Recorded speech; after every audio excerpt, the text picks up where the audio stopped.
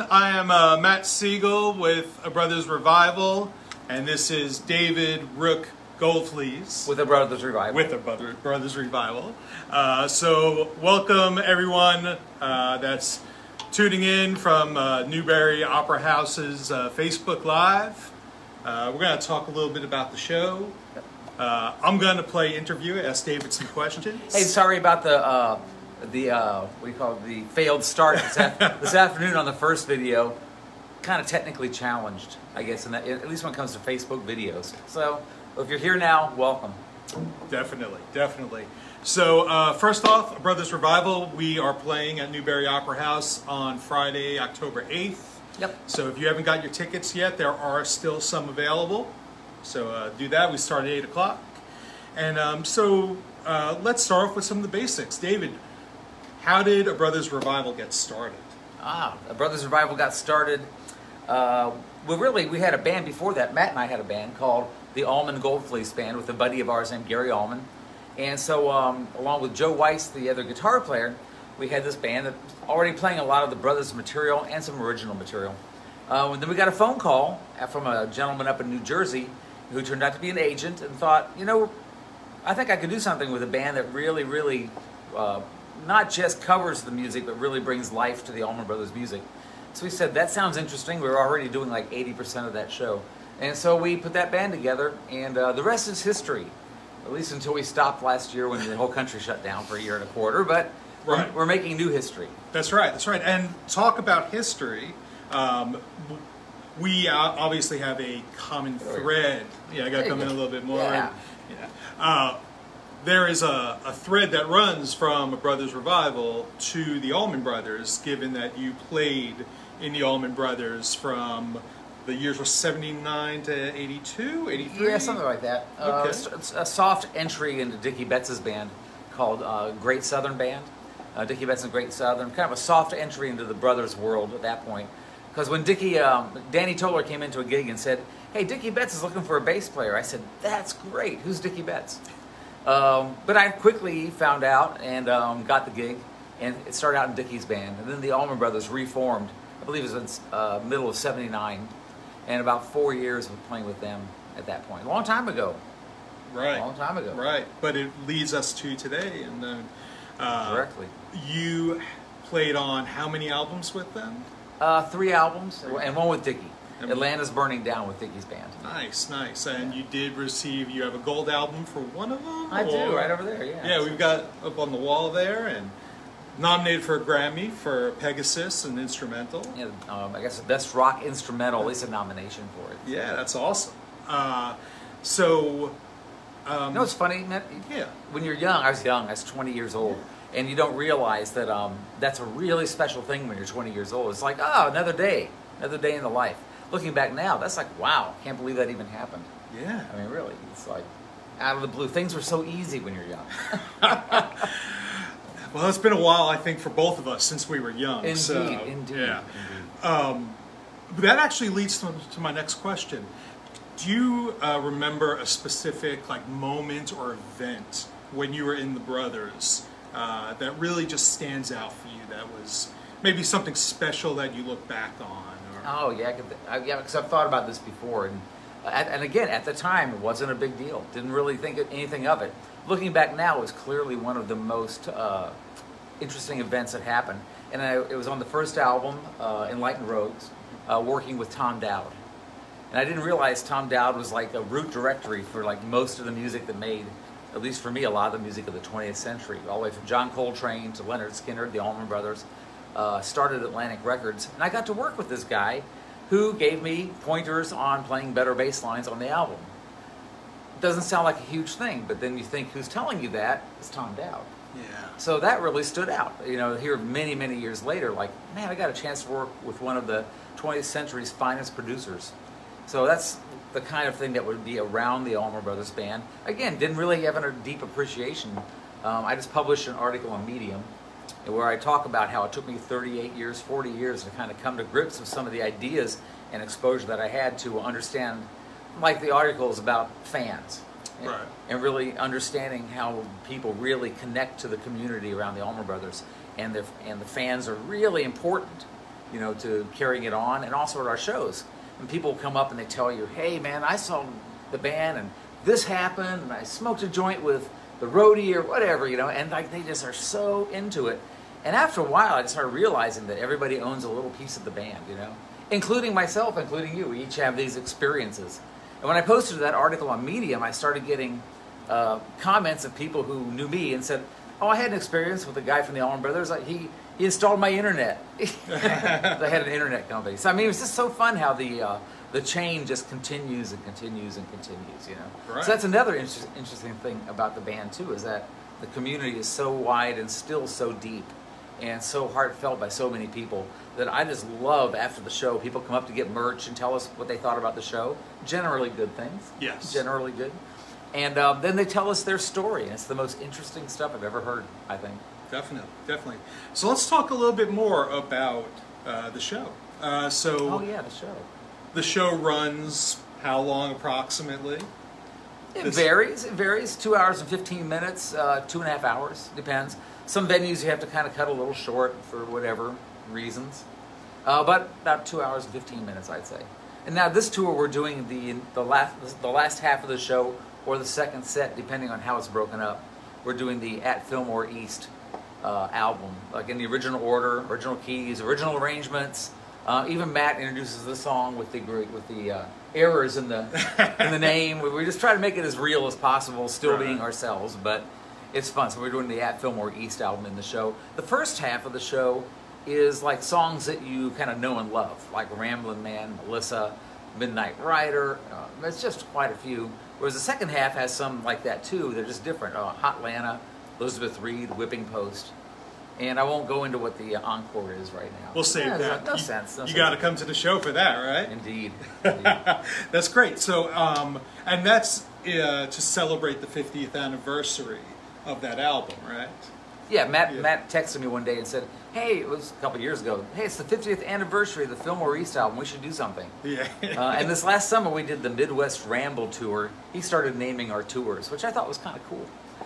So I was going to get tacos in Bonifay, Florida. And I thought, you know, here's the fall, and it's the Fillmore. You know, Matt had told me about the Fillmore thing, and I said, oh, let's do the fall Fillmore tour. So when you come to our show, which we hope you do, we will do the fall Fillmore tour, premiering the At Fillmore East album.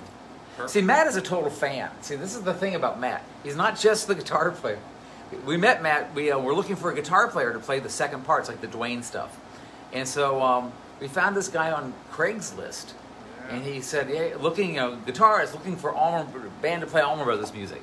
So we got him, and it's like, I said, "Matt, I think you've struck the jackpot." After we heard him play, we were like, "Yeah, this guy will work out." And that was a whole process too. But here we are now, and Matt is a tremendous guitar player, but a complete fan. He comes to it from a fan point of view. Yeah, absolutely. Yeah. And to build on that, I think one of the pleasures for me is that, there are times where we're on stage and I'm like, I'm playing next to the guy that was in the band, and we have, Mike Kach in the band, who we'll talk about in a moment, and it's just such an honor, and to play this music that I've loved from a young age on with, the people who are, really part of it, and it's just enjoyable for me. It's like I'm also at the concert myself, even though I'm part of the show, So Matt is both parts. Yeah. He's a fan, he's also a player, so he owns I would say owns a little more than the average person of the Allman Brothers Band, but still just one of the many shareholders. That's right. That's right. We all got a little piece along of with millions of other people who each have their own little tiny piece that is like their perspective on the band. Yeah. Taken as a whole, it's an astounding cultural phenomenon, really. Yeah. Yeah, definitely. It really is. Hey man, look at this. There's like a list of people. I know. This is awesome. It's really great that y'all are joining us. So let's talk about Mike Kach for a moment. Let's talk about Mike. Let's talk about Mike. So Mike is from the Dickey Betts band for the past... Dickey Betts and Great Southern and Dickey Betts, right? So for the past 15 years. And how did that come about?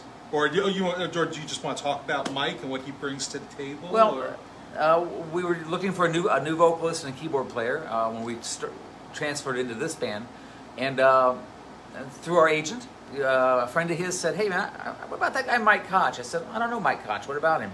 So he connected us up together, and Mike's a super nice guy, great talent, and I've recently had 2 weeks on the road with him, where it was the first time we've ever done that. We've been on the road with the band, but it's usually fly in, do a couple dates, fly home.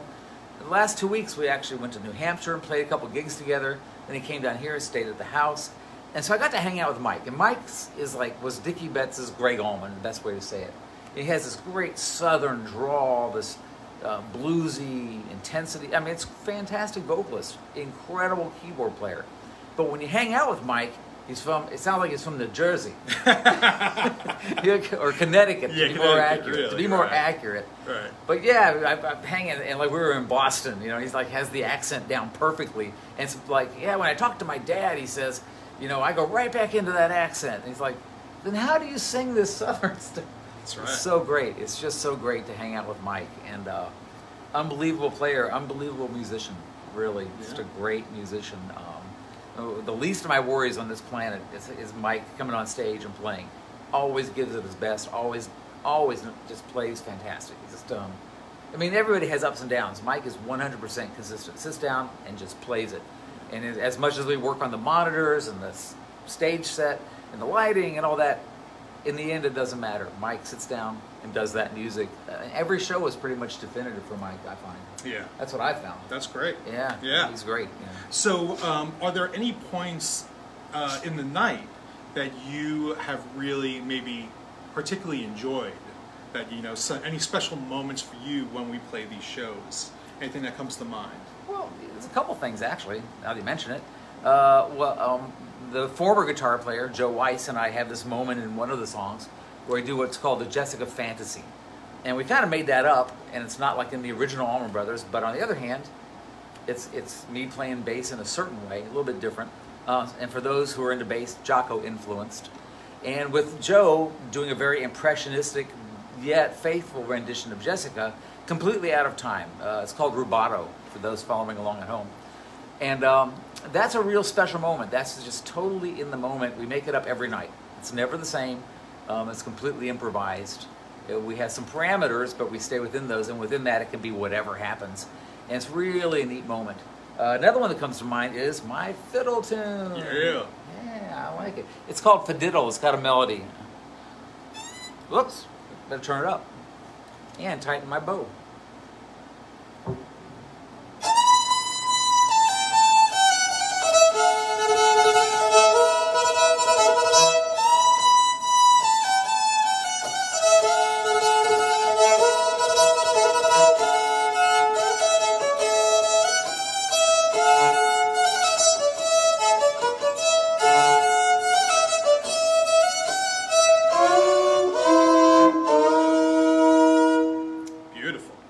Yeah, it's kind of a fun moment. We break the set up with this, and with some having a different instrument kind of breaks up the set a little bit.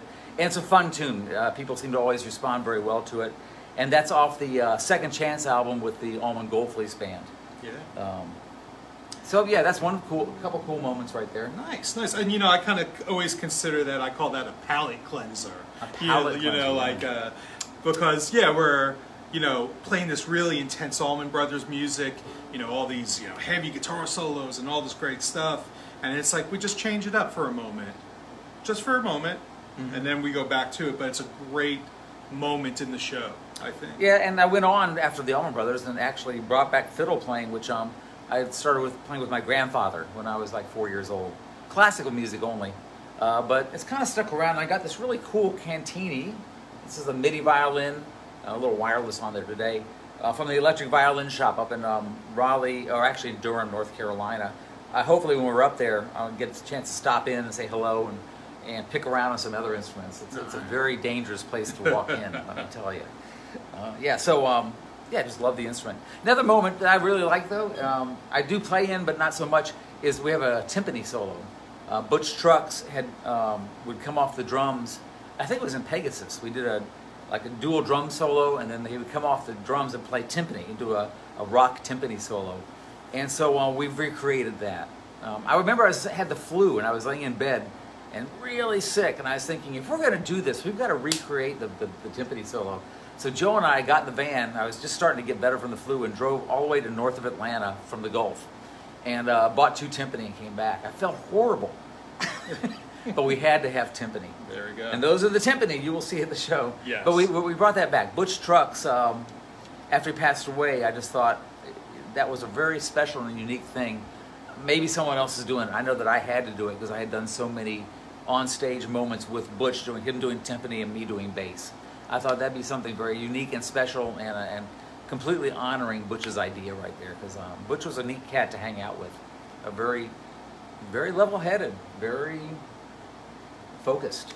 Yeah, really had a great time hanging out with Butch. We used to room together. We were at some place for less than a day. We'd room together. I got to hang out, see like his plans for his studio, and hear about his kids, his wife, all the stuff. The kids were little bitty kids back then. Right. They've all grown up. But Yes. But anyway, so that's another really interesting moment, I think, for me in the show, because it has it came from working with Butch, directly from working with Butch. Nice. Couple more questions, and I think we'll wrap up. Sounds good. So, you mentioned earlier that you started on violin, right? I did. So, and this could be about violin or bass, but why don't you talk about your influences musically a little bit? Oh, wow. Yeah. Well, real quick, the first influences I can remember were like the Archies. Oh, wow. I love the Archies, man. And the Monkees. They were fantastic. Loved it. And then, but my classical music was always around. And there was a symphony. My dad had a music store. My grandfather had a music store where they had records, and you go in and put little headphones on and listen to the records. And there was a Lalo, is a composer. He wrote a thing called Symphony Espagnole. And I remember hearing that violin melody and just completely being turned on by it. Like, oh my God, that is the coolest music. So that kind of kept me connected to the violin. And then my sister brought home a Led Zeppelin album. And I really thought that was like the worst music I'd ever heard. I was 10 years old. Like, that sounds terrible, Beth. What is that noise? Stop that. But 2 years later, I put the same album on. I think it was the one with the big Zeppelin on it. Oh, Zeppelin 1. Yeah. And man, it was so good. It's like, oh my God, I can't believe how good that album is. And so I said to Dad, I want to play guitar, Dad, because listen to those great guitars. And Dad says, no, you don't want to play guitar. I said, I don't? He says, no. What you want to play is bass, because there's no good bass players. And bass is a cool instrument. And I had no idea about that. I said, okay, whatever. And I played in my dad's band for a little while. And as they say, the rest is history. The rest is history. But then I was growing up and I was hanging out in my hometown, skipping school, doing what you do. And went to a little place called Mac and Joe's. And they had a little band called Jive Soup playing there. It was a jazz group made of college kids from Miami University. And I remember I walked in, I was too young to be in there, and I think the keyboard player just played like a minor 9 chord on a Fender Rhodes in stereo through a huge PA. And I just, like, my jaw just dropped. I never heard anything so beautiful. So that started a whole a whole thing into jazz. It was just going down that route of Miles Davis at that point, Herbie Hancock, Bitches Brew in a silent way. Kind of where fusion was starting to happen.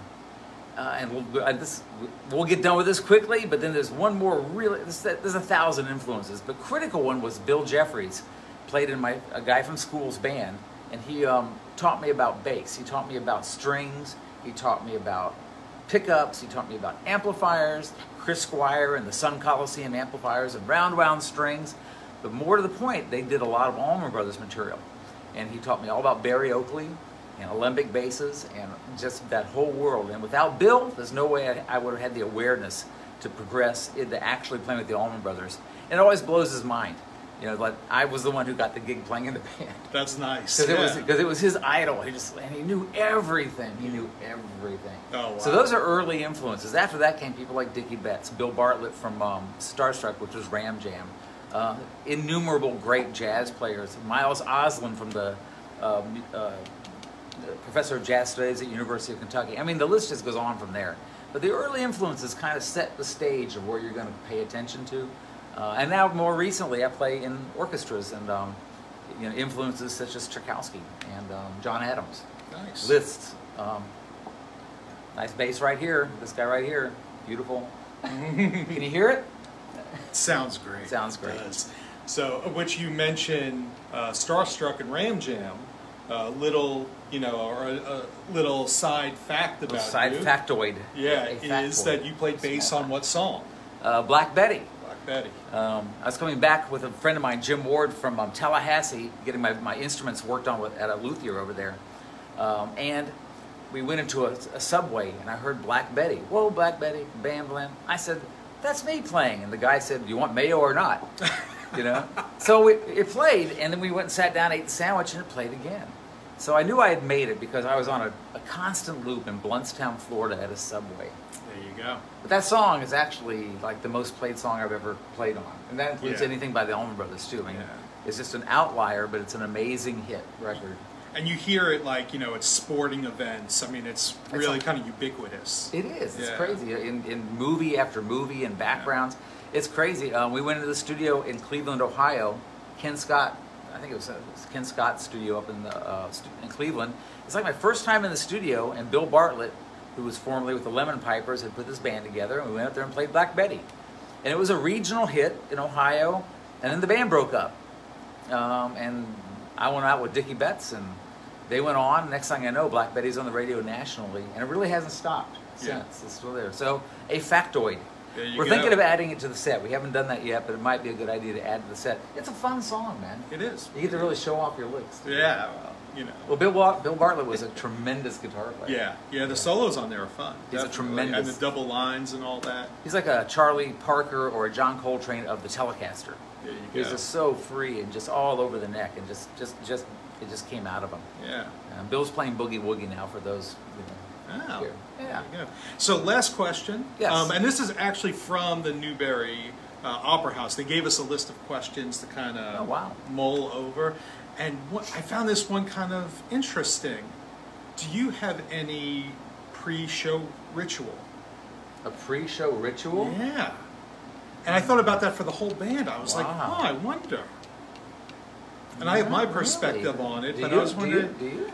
I don't. I think, I mean, I'm usually just practicing, warming up my hands. All right. Yeah. But it's kind of fun. What I think is funny is we all kind of go, even though we all get along really well and we all hang out and talk, when, like, right before showtime, we all kind of seem to go off in, like, our respective corners. That is so true. And, like, we just need a moment alone before we're going to have a few hours of, you know, that intensity together. It's not like a football team where everybody goes, yeah, boom, yeah. You know, it's not like that. No. Not at all. We need a little bit of calm before the storm, maybe. You know, maybe my ritual would be like checking my batteries, checking my tuning, just, I don't know, just making sure everything's working. I don't know, that's basically it, you know. Yeah, it's like a real quiet kind of moment right before we go on. Yeah. Right? Yeah. So, that's what I noticed. Yeah. Yeah, it's more introspective than it is like this outgoing thing. Right. And then you just go out there and give it all you got. You know? Right. That's it. Maybe that we know we're going to be out there for a few hours just, you know, slamming it. That we need a moment to prepare. I love all these people on here. Yeah. Who's out there? Robert. Hey, Robert.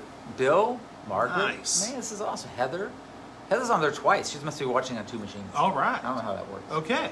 I don't know either. So just a reminder, Friday, October 8th, we'll be starting around 8 o'clock. I believe so. I want to say hi to Melissa, who texted me today from the venue. Hey, hello. Awesome. We're looking forward to being there. And I heard stories about Newberry from the guy who books us up in Dothan. He said that the downtown has been revitalized, and we're actually looking forward to this coming, kind of experiencing it a little bit. We heard that the theater was very much responsible for revitalizing a lot of the downtown, and so we think that's a neat story. So we're going to check out Newberry itself when we get there, we hope. Definitely. And the one thing to keep in mind is if you are not feeling well and you're exhibiting COVID symptoms, please do not come. You know, we want everyone to be healthy and safe. Survive the show. We want people to survive the show. Yeah, so everyone's health and safety is very important to us and to the Newberry Opera House. But for everyone else, we hope to see you there, and let's have a great time. For everyone else, your survival matters too. No, we're just kidding. Hey, thanks. We'll see you. Bye, y'all.